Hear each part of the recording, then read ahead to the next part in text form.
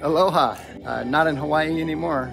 Today we're in Paris. Actually, we're here for about 2.5 weeks. I apologize for the sound, but on my flight over from my checked luggage, my microphone was stolen, which is ridiculous, but oh well, that's another story. I'm gonna try to pick one up while I'm here, but we'll see. I think we're hitting 3 countries in about 2.5 weeks, so we're only here in Paris for about 2 days, and they're pretty packed, so I'm not sure I'm gonna get any art in, but we'll see. I'll let you know.